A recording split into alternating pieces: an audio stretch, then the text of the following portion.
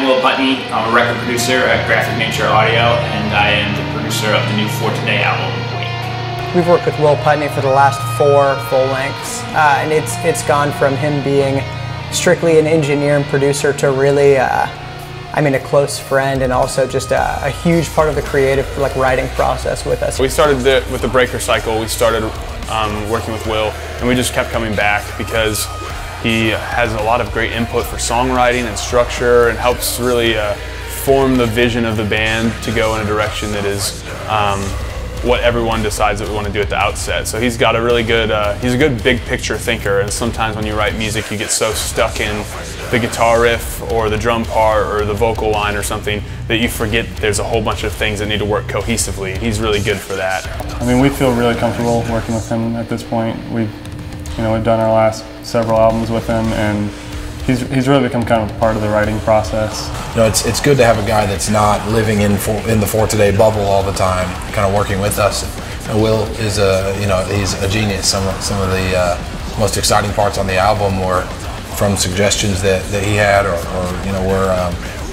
or even things that maybe we had an idea and he said, no, that you could do better than that, and so he keeps us working hard. There's definitely an advantage to working with bands for more than one record. There's no awkwardness. You know each other inside and out. You know what people's strengths and weaknesses are, what's going to work in the studio, what isn't, and it saves a lot of time because bands know my process. So when they come back, they know what they're in for. They know how prepared they need to be. They know what the shortcomings were from the last session. So whenever I have a band come back, and usually I think almost all the bands I work with wind up coming back, we always make the second record always goes a lot easier. We almost think of him sort of when we're writing as a member of the band, and yeah, he really has a good vision for what we're trying to do, and knows how to. We can tell him a sound that we're going for, and he can help take us there. More than I could ever imagine anybody else being able to contribute. Will is able to sort of really, I think, have a clear picture of what it is that we want to do, and then to be able to make suggestions and offer ideas that are going to help get us there.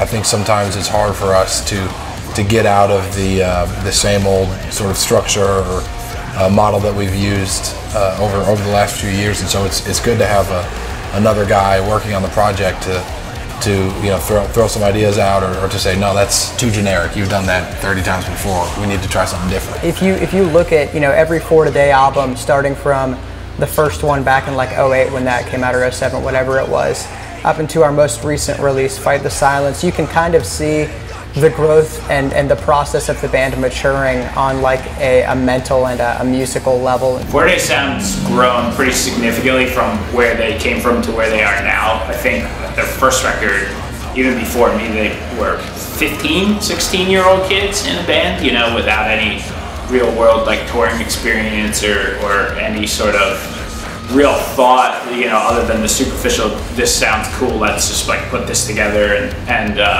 over time, they've seen the world several times over and been a part of different scenes and seen different bands come and go. They have such a better understanding of, what works for them and what makes a song good and what makes things react for their fans. So their songwriting has matured now, where when you listen to songs on the new record versus on the first record, you can tell it's not even the same band.